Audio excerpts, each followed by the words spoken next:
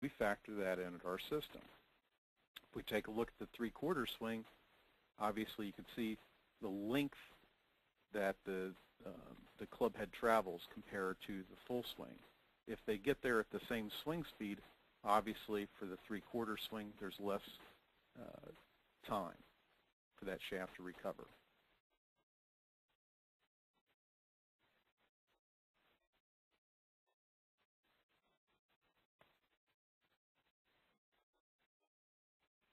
The next factor is tempo range. The faster the tempo, the stiffer the shaft needs to be to compensate for how much deflection occurs in the swing. So we factor that, the golfer's swing tempo, in our system as well. Let's take a look at the 3 different tempos here, the fast tempo, the medium tempo, and the slow tempo. Fast tempo, let's look at the green arrows, because this will be where the greatest acceleration occurs. A lot of golfers try to swing at the top of their swing, or swing hard initially on the downswing. This is going to cause the shaft to deflect considerably at the onset. This is why normally for fast tempo golfers, they're encouraged to use a little stiffer shaft. A golfer that has more of a medium tempo, they start out slow, gradually build up, and then accelerate before they start to decelerate a little bit. For a slow tempo golfer, they gradually build up speed until the greatest speed is near the bottom of their swing. Because the tempo is slow initially, these golfers could use much more flexible shafts than what their swing speed would indicate. And we, again, factor this in. That's why we'll have, remember what we said earlier about ranking the shafts and putting a number on the stiffness. The shaft may have a DSFI number of 90, but there's also a range. That range may be from 87 to 101 miles an hour. And again, the person with the 87 miles an hour with the fast tempo could use a shaft with a DSFI rating of 90, whereas the person with the slow tempo that swings closer to 100 miles could use that same shaft, or a golfer that's swinging maybe 94 miles an hour with a moderate tempo can use that same shaft. And that's a little explanation behind it.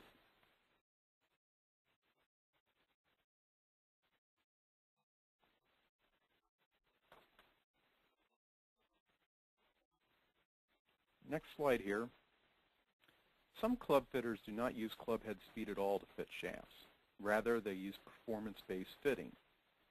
And what I mean by this is they have the person hit different demo clubs with different types of shafts, different weights, different stiffnesses, different stiffness distributions, different torques, etc., until they find a shaft that works well for the golfer. Just think of going to the ophthalmologist or eye doctor. Once you find a shaft that works, then you can look at shafts with similar specifications, or what I call the DNA of the shaft. Let's take a look at what the shaft fitting addendum will show us. These 3 shafts here, the Grafloy Pro Launch Blue 55 and R-Flex, Grafloy Pro Launch Platinum and R-Flex, the new image Red Image Graphite R-Flex. All 3 R-Flex shafts, they're about the same weight, about the same frequency, which you would think given the same flex designation.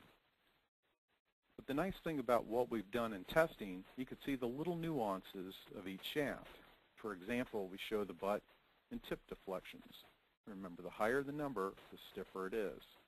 In this case, the Pro Launch Blue has a stiffer tip than the other 2.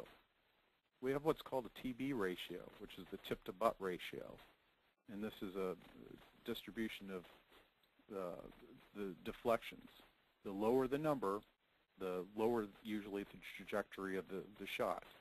So of these 3, the Red Image would probably hit it the highest, the Pro Launch Blue the lowest.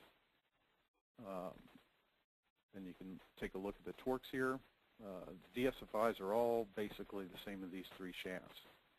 For example, if you want a little higher launch angle, maybe less spin, You might pick the Pro Launch Platinum just because it has the lower torque with the more flexible tip that headed higher. The DS5 is an accurate way to compare shafts, and again, we've already done the homework for you.